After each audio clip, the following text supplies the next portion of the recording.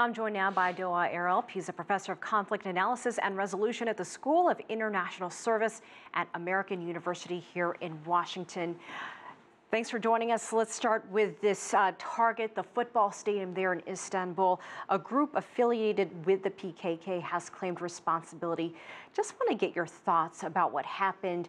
This was a soft target. You said that this was a stadium that you've actually been in. Yeah, I mean, this is the stadium that I always go. It's my favorite team, Beşiktaş Stadium. What we observe in Turkey, there now is a generational divide among the Kurdish militants. Those who belong to the older generation, they were more intent in talking with the Turkish government. But especially after the failure of the recent peace talks, the younger Kurdish militants, especially those who favor violence, decided to move ahead with their plans.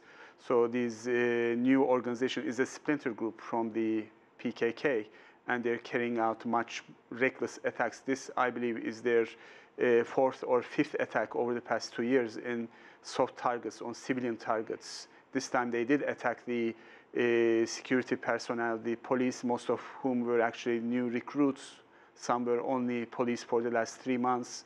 These young people, 23, 24-year-olds. So the idea is to hit back hard at the Turkish government, who's been basically pounding the targets in southeast Turkey and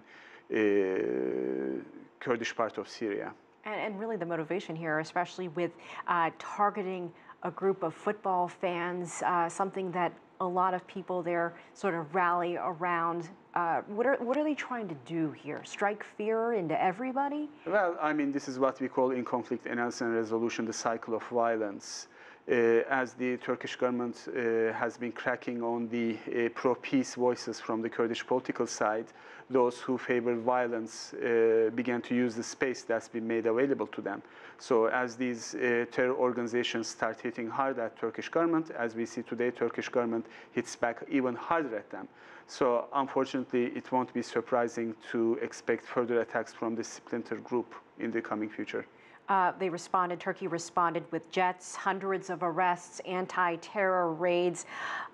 Do you think we'll ever see a point where the PKK and Turkey's government can get back to the table for peace talks? Well, I think the problem here is that the Turkish government would actually need to speak with the official representatives of the people in Turkey who voted for pro-peace and pro-democracy Kurdish party, rather than talking with the terror organization.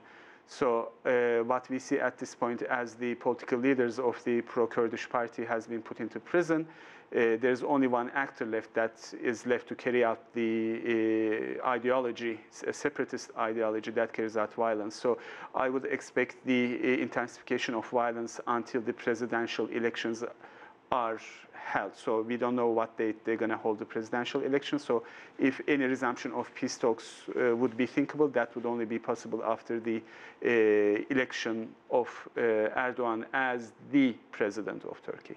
All right, we'll leave it there. Doga Eralp, as Thank you. always, we appreciate your perspective. My pleasure. Thank you.